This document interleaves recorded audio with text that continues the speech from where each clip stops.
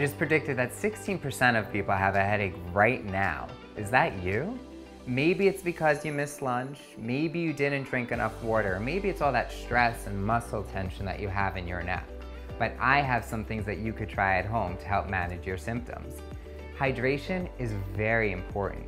You want to make sure that you're getting enough sleep, and you want to try a cold compress. All of those things can help. And now's the time that you'd want to avoid alcohol and processed lunch meats.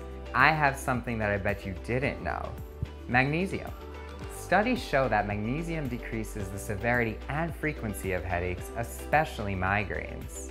Next time you have a headache, I hope you try one of these hacks. My name is Dr. Eric Ascher. Come back and join us for more Hack Your Health tips from the Well by Northwell.